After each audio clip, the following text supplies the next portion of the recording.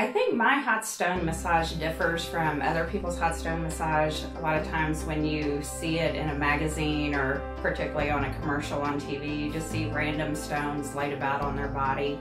As I use the stones, I keep them in the moving motion the whole time.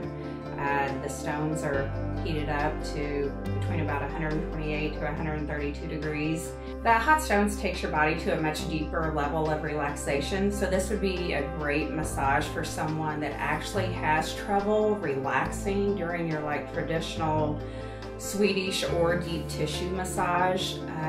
Generally within the first 15-20 minutes there is total silence in the room, and I just think it's a really natural way for someone to relax and just kind of drift off and just relieve all of that stress and tension in a more natural way without having to have the deep tissue massage, although I do some deep tissue type stuff with the stones, but without that more focused trigger point work.